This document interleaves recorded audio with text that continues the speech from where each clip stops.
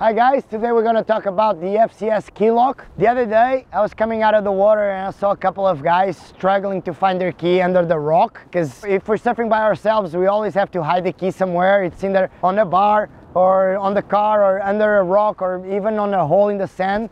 And this FCS KeyLock, it's actually really good, really reliable, super easy to use, and it's very hard to break. So it's an amazing option if you don't want to hide your key. There's a couple of things about this key lock. They actually have a magnetic key blocker. When you have a magnetic key car, it's easy to open the car if you're close to the car and everything, and the key lock actually blocks that signal, so you can leave any kind of key inside the lock. And also it has some foam around the key lock so it doesn't scratch your car, so you can put it anywhere you want. I personally chose to put the lock on the doorknob, but I know there's a few other spots on the cars that you can actually put it. So if you know somewhere else in the car where it's safer to put the lock, just let us know in the comments. And if you want, go to 58 Surf Shop and grab yourself a car key lock by FCS.